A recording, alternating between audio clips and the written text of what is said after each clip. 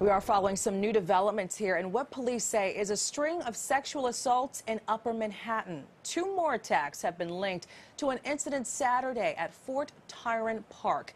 Investigators say the same suspect here is responsible for two groping attacks earlier this month at Fort Washington Park, one on September 14th and another days later on Greenway Trail. In all three cases here, the victims were women who were jogging before the assaults.